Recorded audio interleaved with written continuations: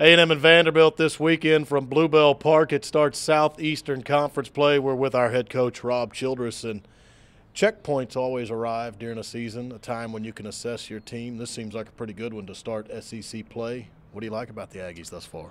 Well, each day we go to the field, we're going to be great on the mound. We're going to play great defense, which means we're going to be in each and every game. We're 15-4 at this point. Certainly feel like we should be 19-0, but we're not. We are where we are, and looking forward to the next challenge and moving into SEC play into this week. We've got 11 teams out of 14 ranked in the top 25. So, just like every other year, each team is committed to winning at the highest levels, and every weekend's going to come down to one pitch, one play, or one key at bat.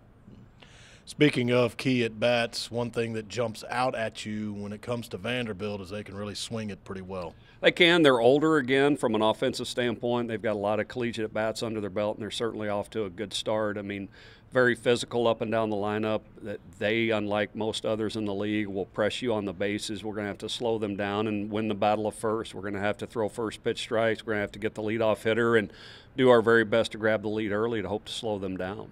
And one thing, as you mentioned, good defense, things like that. This weekend, it's two ranked teams going against each other. It'll get headlines across the country, but is it the little things that stack up that are going to matter in these three games? Well, it is, and in league play, we've got to take advantage of home field and being at home and having the 12th man out in full force. The sun's going to shine each and every day, so our hope is that we play to our crowd and take advantage of the 12th man being at home and protect home field. And a second week in a row, you go TBA on Sunday. But is it similar to Gonzaga, everything you can for Friday and Saturday?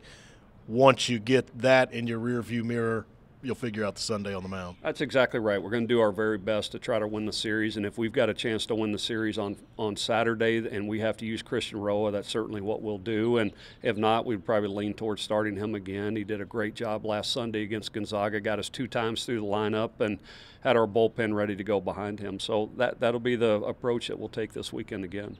Appreciate the time. Good luck. Thank you. Rob Childress right here at Bluebell Park this weekend, the Aggies and Commodores.